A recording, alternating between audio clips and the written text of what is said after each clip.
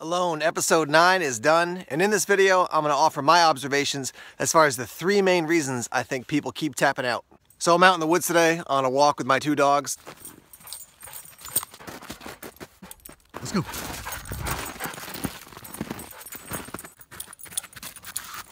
Hi, buddy. Ready? Let's go.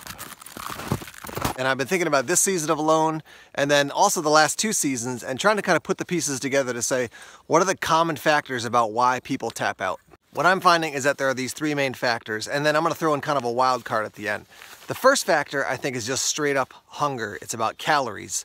If you've ever been hungry just kind of in day-to-day life and then you start to get angry, you know, people call it being hangry.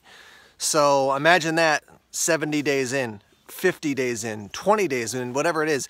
You know, when you're out in the middle of the woods, you don't have access to food that you can just grab a hold of and eat anytime like most of us do, in the Western world at least.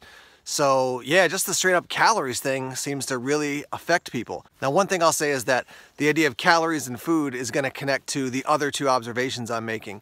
And they all kind of there's a symbiotic relationship there. So you have, you know, you're hungry and then that starts to impact another area of life, that impacts another area of life, goes back to hunger. So they all interact in that way. But anyhow, the first one is calories. You know, if you don't have enough food, you don't have enough calories, you're tired, you start to feel frustrated that you're tired.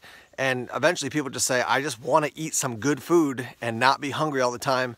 So I'm going to tap out. So that's reason number 1 that I see as kind of a common factor for why people often tap out on Alone. I want to be more specific about the food and say it's not just calories or eating something, but eating protein. Because you'll see on all the episodes, there's a lot of opportunities to eat wild edibles. But at the end of the day, people are like, I want meat, I want protein. And that's kind of a make or break thing for people if they can stay in or if they're going to tap out. The next area is all about psychology and really loneliness. So it's not just, you know, I'm thinking about scary things or I'm in my head too much, but it's really missing people and loneliness. Now, it's specifically not just I miss being around anybody, but you notice they start naming specific people, my family, my friends, boyfriend, girlfriend, whatever it is, my kids. So that's another big piece that people seem to tap out over the years, is that they miss specific people and they start saying the cost-benefit analysis of me being here and what I could possibly get as far as the personal victory and then money is not worth being away from the people I love so much. You know, as I'm walking through the woods here, you can probably hear my dogs in the background a little bit now and again. That's just a perfect example. Even if it's not human companionship at a base level, people want to be with some other being. So, you know, that's why I took my dogs for a walk, because I like spending time with them. So the first one is all about that food thing, that calories thing. The second observation is people tap out because they just get lonely and they miss being with specific people that they really love and care about. That third factor is the human body. So sometimes it's accidents, like we've seen in 2 of the seasons, people injure themselves with an axe. So, you know, you get hurt and you got to tap out. Another thing is when the human body just starts to not work well. Spoiler alert, if you haven't watched episode 9 yet, I'm going to tell you about who went home.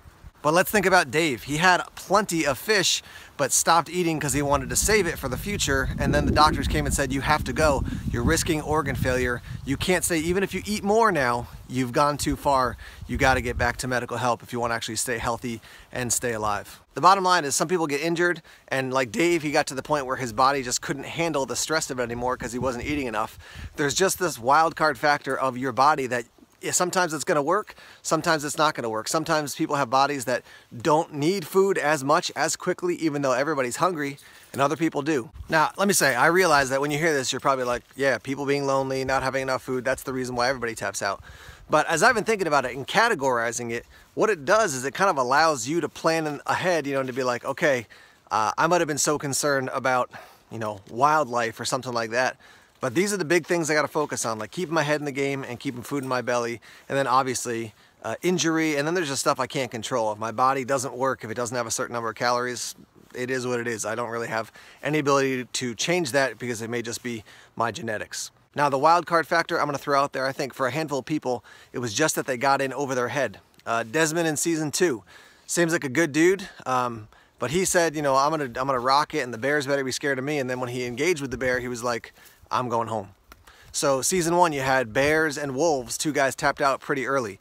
Those are wild card factors that, you know, I think sometimes you think I can definitely do this, and you get out there and you're like, whoa, this is totally different than what I thought or what I expected. The thing that's hard about alone is that unless you have a lot of freedom in your life and schedule, you can't really train. You can't have 3 or 4 sessions in your life where you're like, you know, I went out for 60 or 70 days in the woods to see, you know, what I was good at, what I wasn't good at, and here's what I learned. You kind of say, I think I can do it based on some of my experience, and then you jump in and you give it a shot. So, but for me, when I thought about those main 3 factors of food, missing certain people, and then just kind of how my body works, that helped me to think in the future to say, okay, how can I be proactive to make sure I'm taking care of myself, and if I get in a survival situation or I want to put myself in a kind of a challenging outdoor situation, here are ways I can be proactive to be thinking ahead. Here are probably going to be the most significant challenges when I get into the woods. Okay, Alone Season 3, final episode coming up next week on Thursday, and I'm excited to see it. I'm sure you guys are as well. I'll be doing a commentary on that episode and then the whole season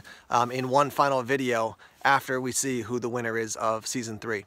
I hope you guys have enjoyed watching these videos. I put links to all the earlier commentaries down in that description section, so just click that Show More tab, and then you can click over there and watch those videos. All right, guys, we'll see who the winner is. Stay tuned. Take care. As a little bonus footage here, I'm out walking in the woods where I often do my seminars for wilderness survival, and we've got one of the debris huts that people put together. So I'm gonna walk over here and show you what that looks like. This was made probably 1.5 years ago.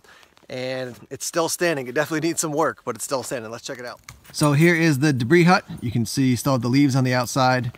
They haven't all blown off or anything. Snow on top of that. And then looking inside, you can see it's still pretty dry. Some of the snow has blown in, but this definitely keeps the weather off you at a basic level. This is one of the more simple ways to build a shelter if you don't have a tarp and you have to make it out of natural materials. It doesn't take 5 minutes, it definitely takes more time. But yeah, just a little bonus footage there.